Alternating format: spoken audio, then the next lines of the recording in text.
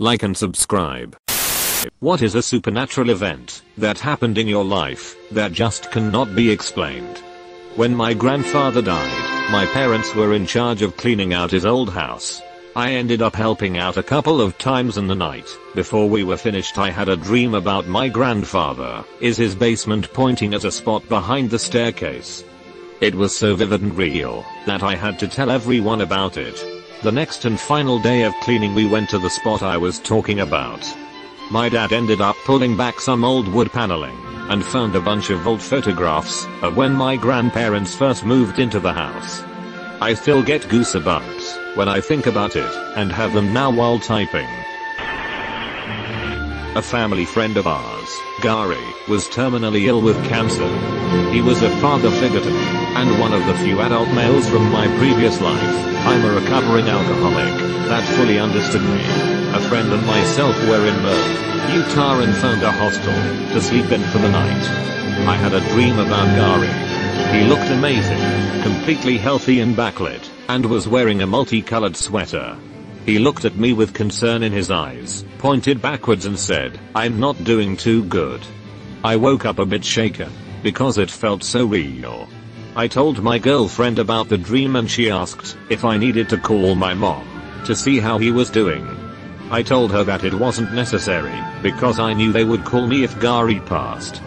That day we drove from Utah to Colorado and stayed in another hotel. About 5 AM I woke up and my phone was ringing. I could see that it was my mom and I already knew what she was going to tell me. She broke the news that Gary had passed, and I basically explained to her that Gary came and told me goodbye. I'm tearing up right now writing this. The picture that his wife picked for his obituary was Gary in that multicolored sweater he was wearing when he came to me in my dream. Had a premonition I'd be involved in a car accident one morning on the way to work as I got out of bed. It was a very strange thought and I considered taking an alternate route but did not. As I got onto the highway it was raining, and a car flew past me, hydroplaned, and slammed into my car. One night I had a dream about my grandpa, who had died almost 20 years prior. We were in his home, and he kept telling me we need to clean the house, we need to get the house ready. When I asked him why, he just said Sheila's coming home. My grandma, his wife of 50 years, died the next day. Woke up in the middle of the night to a man standing next to the bed staring at my so. He was slightly translucent, and I figured it was just another sleep paralysis episode. Had them before, so knew the drill, and rolled over, and went to go back to sleep. Normally being able to move isn't part of sleep paralysis, and immediately my heart began to race as I realized I need to roll over and check what I saw. Person was still standing there, staring at my so.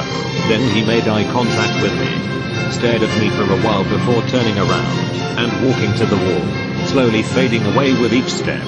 Next morning so wakes up looking like and said she had the worst night's sleep because she kept having the feeling that someone was watching her. Glad we no longer live in that house. I had a sort of demonic mask on my shelf, and one day, while I was working at my desk no more than 4 feet away from it, it just flew off the shelf and shattered on the floor.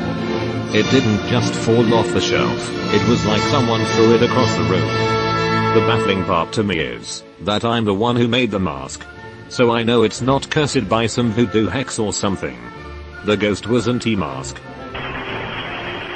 When I was 9 or 10, it was a bad year. I was regularly physically and emotionally abused. But that year, I was sexually abused. On top of all that, I started having serious mental health issues. Well, when things were at their absolute worst, I started having dreams of this blonde lady telling me to hold on. That things would get better. It was so comforting and peaceful and continued as long as the extreme abuse continued. I didn't know who she was, I just figured I imagined her. Well, things finally simmer down, and the dreams stop. About a year later, Mom was going through old photo albums, and my blood freezes. I see the blonde woman from my dreams. I ask who she is. Turns out, it was an aunt I had who died shortly before I was born. Edit. Holy hell. Thank you everyone for the kindness you all have shown. I'm tearing up. I didn't expect that. I'm almost 40 now. It was a long time ago. I still have scars, but I was lucky enough to get therapy when I got free from my family. Things aren't great, but they are much improved, and I have no complaints, and that's enough for me. Thank you all. Not scary but still not explainable. When I was 22, I visited my grandma in her retirement home at Christmas. She was well, nothing out of the ordinary. A few days later I traveled to my then boyfriend across the country. 2 days after New Year's I woke up at 2 AM crying. And I just couldn't stop. I wasn't really sad or overly emotional, but the tears just kept streaming down my face. Nothing like that ever happened, and I was kind of confused, as was my BF. I fell back asleep a few hours later.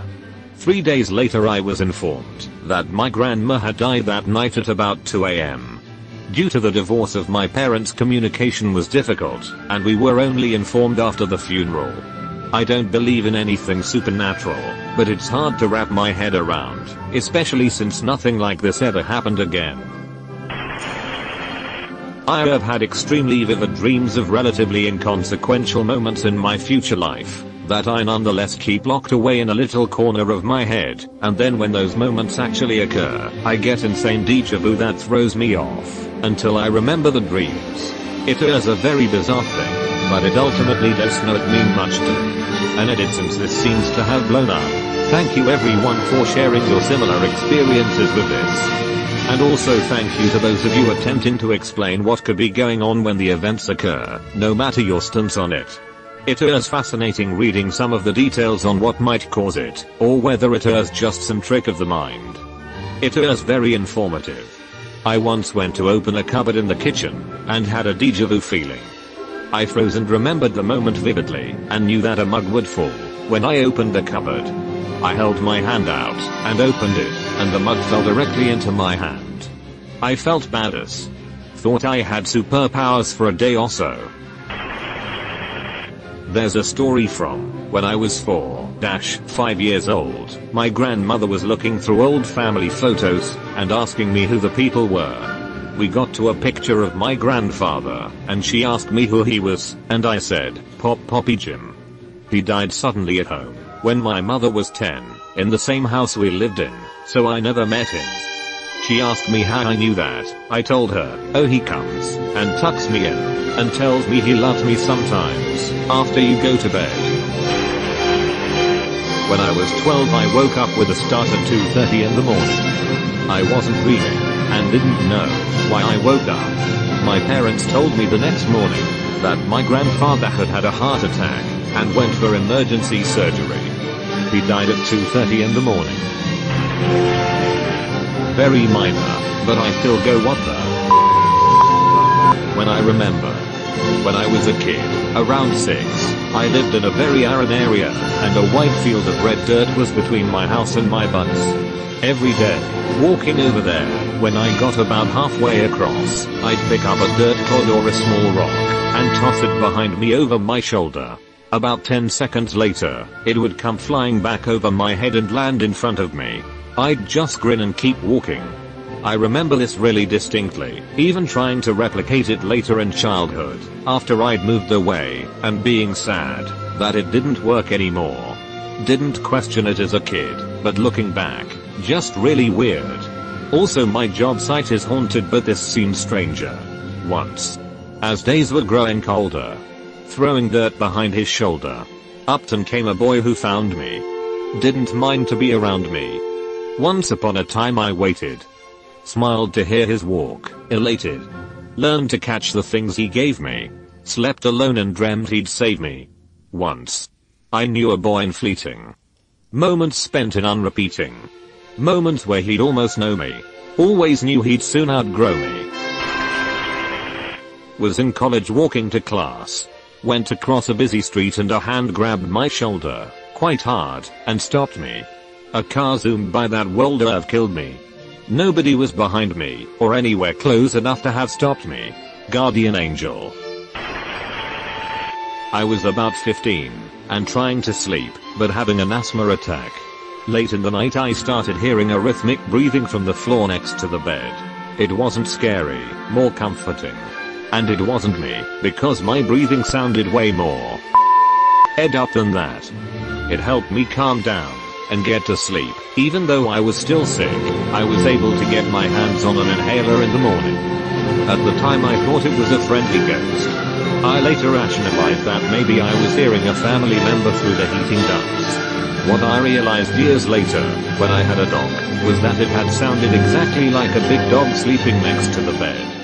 So now I'm 50 over 50 on whether a ghost dog came to visit me or my own dog time traveled back about 10 years before she was born to comfort me. Or my own dog time traveled back about 10 years before she was born to comfort me. Sounds exactly like the thing dogs would do if they could time travel.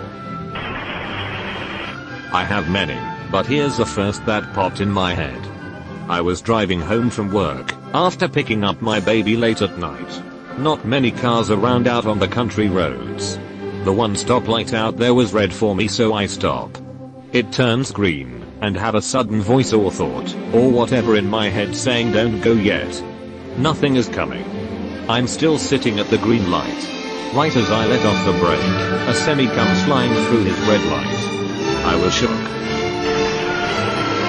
Well, when I was around 6 years old I was walking down the stairs, no one was behind me, and all of a sudden I remember getting chills, then feeling a faint hand on my shoulder before I got basically pushed down the stairs. I was alright, a few cuts and bruises, nothing serious, but I still remember the feeling of the invisible hand on my shoulder. It haunts me. The only way I can explain this one is wishful thinking. My mom and dad were codependent, and they liked it that way. They didn't want other people, other than the kids. They were completely happy to be just wrapped up in each other. My dad died the day before his birthday in a hospice center. Afterwards, it was like he was still home. His touch lamp beside his recliner would go on by itself. The recliner would rock like someone was getting in it. And sometimes, my mom or my sister would hear my dad saying, "Honey, fix me a cold drink." That was exactly how he'd ask my mom to fill up his massive mug with Sprite over ice. My mother died less than a year and a half later. After my mother died, there was never another sign of either of them being there. They've been gone now for close to 14 years now. You've been visited by the ghost of a very important man. Pay your respects by liking and subscribing, and he'll grant you 3 weeks of good luck.